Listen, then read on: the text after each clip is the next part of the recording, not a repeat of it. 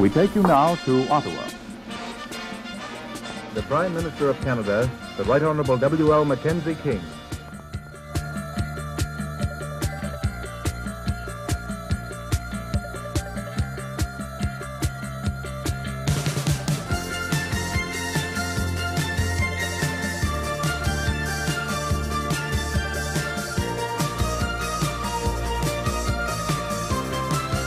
Good morning, Focus. It is January 8th, 2016, and we want you, picture of Uncle Sam, to leave a comment on what you want to be our next field trip.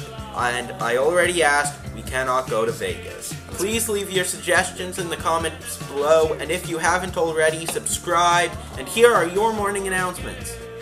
On this day in history, back in 1948, on January 8th, Prime Minister Mackenzie King, he sets the record for the longest serving Prime Minister in a Commonwealth country with 7,825 days in office. He was elected 3 separate times in Canada, and he spent 22 years in office, which compared to Stephen Harper, who only spent 9 years in office. That's insane, 22 years. Even American presidents only spend 8 years in office, so that's an impressive feat. So that's Mackenzie King right there. The quote of the day is from Mackenzie King. He was born in Kitchener, Ontario, and he was the 10th Prime Minister of Canada. He said, "If some countries have too much history, we will have too much geography." How far from the 504?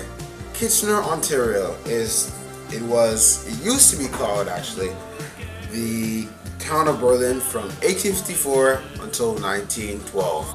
It is 632 kilometers from Montreal. Yesterday's challenge was, in what city was Martin Luther King assassinated in 1968? Tennessee, Mississippi?